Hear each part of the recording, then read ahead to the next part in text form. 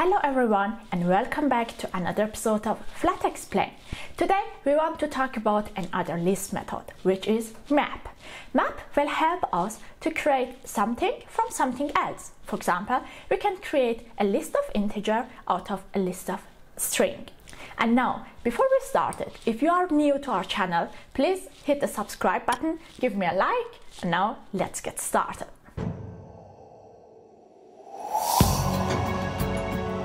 In our first example, we have a list of integers, which I call it numbers. Our task is here to double our numbers in the list and print them. For that, I will use the map method.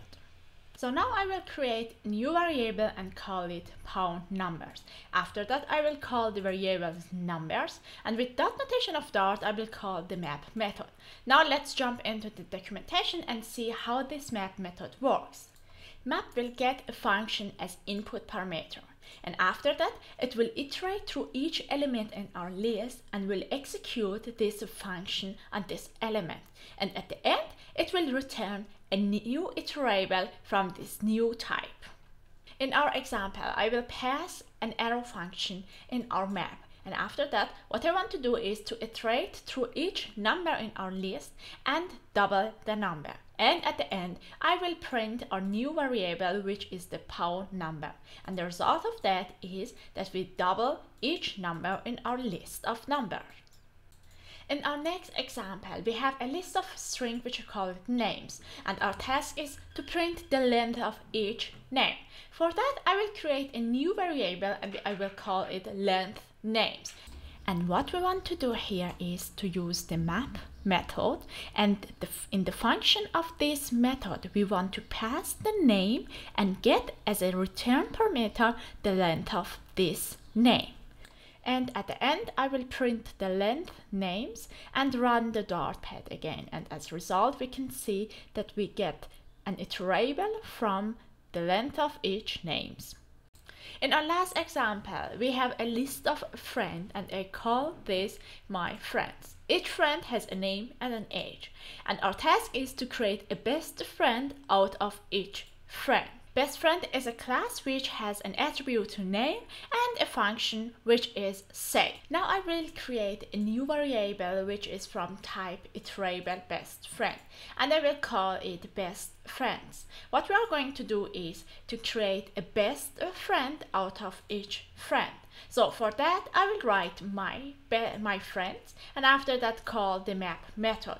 Now we will iterate through each friend in our my friends list, and after that we will create the best friend, and we should provide in best friend the name as attribute, which gonna be the friends.name.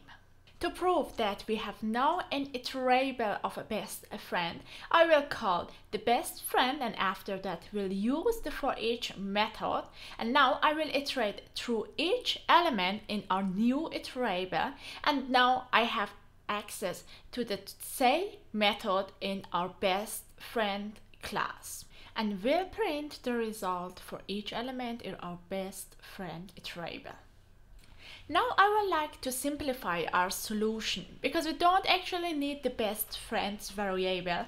I would like to use the chaining method in Dart.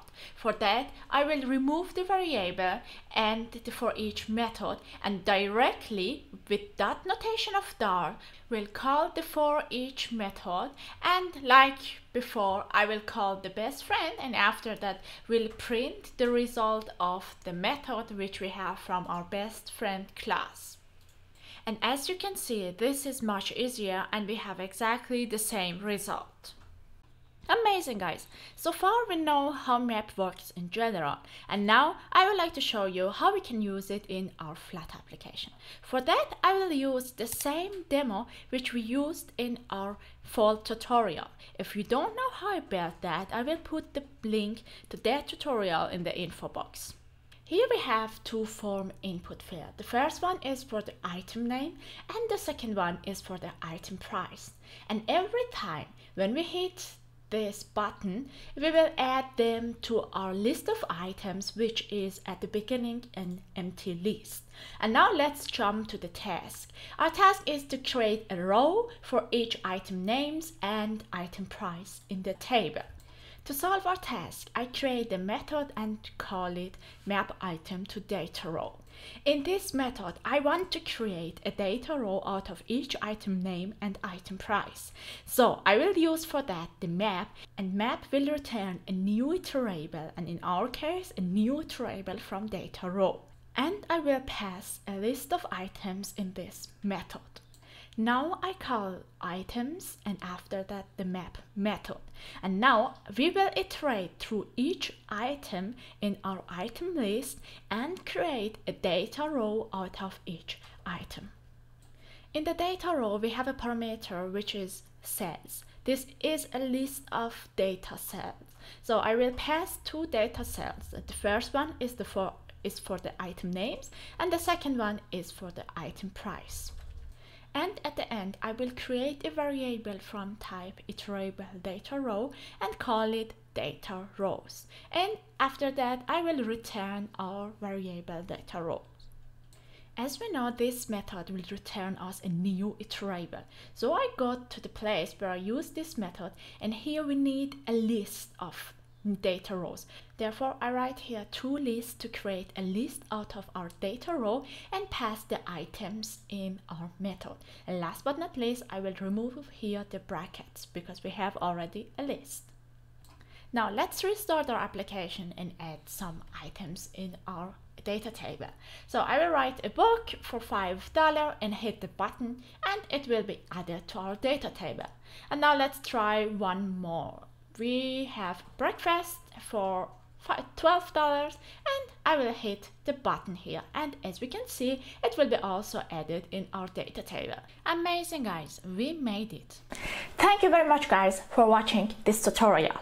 I hope you like it. If you want me to cover any other list method, please leave us a comment below. And now have a great week and see you the next time. Bye.